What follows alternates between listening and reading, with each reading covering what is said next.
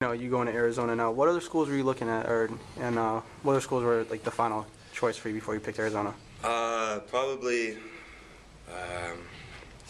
UNLV, Washington, and maybe UCLA. Now, Caleb's in this tournament, Brandon Ashley's in this tournament. Have you got a chance to meet with those guys yet, or have you talked to them? Are you going to get a chance to talk to them during the tournament?